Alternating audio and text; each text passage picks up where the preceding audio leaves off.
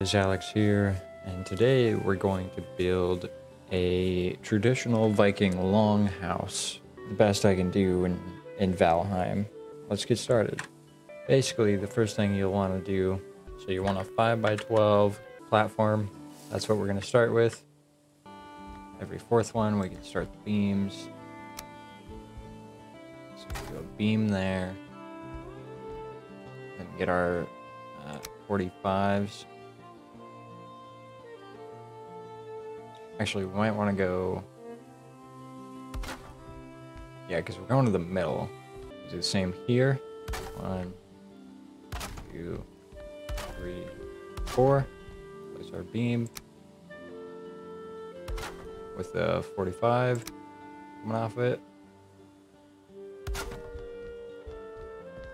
Just like that. And just repeat on the other side, and then we'll put a connecting beam that goes across. You'll see what I mean here in a minute. Alright, so at this point it should look something like this.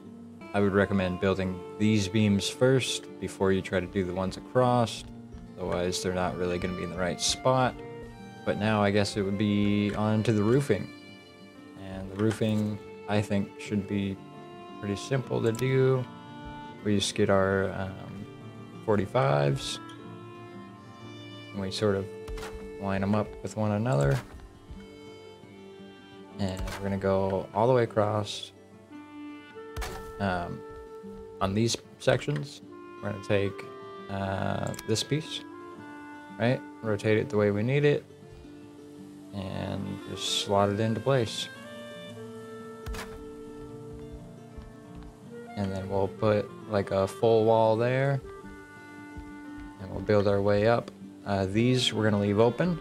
That's kind of the point of the look of it. We're going to do this all the way across, all the way up. Alright, I'm just finishing up the roof here. And so I'm taking these 45 ridges. Try to align them with like the other pieces.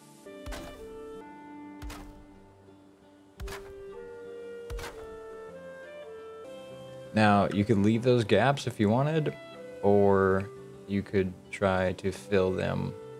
Like you could stick one of these on there, and that would sort of cover it. So here's our front, and then I'll go inside so you can see the inside as well. And now it's on to the furnishings. For this, I think we're gonna go with you know, a couple benches, a couple hearths, and then a throne at the end there, because I think that would look nice. I'll play around with some stuff and then show you guys what I finally decided. Alright, so this is what I've sort of settled on after doing a little bit of testing. And 3 benches on either side with tables in front of them. We got 2 hearths, one here, one there. 2 spaces in the middle. We got the throne in the back. Behind the throne we got, you know, basically the king's loot. Now you could design it totally different. There's an item frame up here. What I plan to put in there is like a boss trophy, because I think the deer boss has the coolest looking trophy, but currently don't have that one on me. So, and a lot of Viking longhouses would actually extend their things to the ground, which that's another thing you could do. I'm not a huge fan of it, so I was planning to leave it off of mine, but I just want to demonstrate that this is also what they would do sometimes. There we go. Traditional longhouse is completed. Fly around of the outside here.